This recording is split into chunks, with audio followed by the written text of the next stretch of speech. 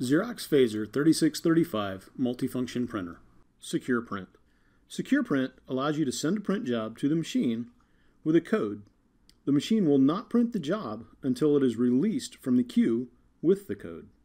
This can possibly prevent a sensitive document from sitting in the output tray until you come to pick it up. With your document open, click File, Print, and Print Properties. Select the drop-down for job type. Then click on Secure Print. Type a passcode in the text box. Then type the same passcode in the Confirm Passcode text box. Click OK, and OK again. Then click Print. At the Phaser 3635, select the Job Status button. You will see your print job in the queue. Under Status, it will say Held Secure Print. Select the job, then select Release.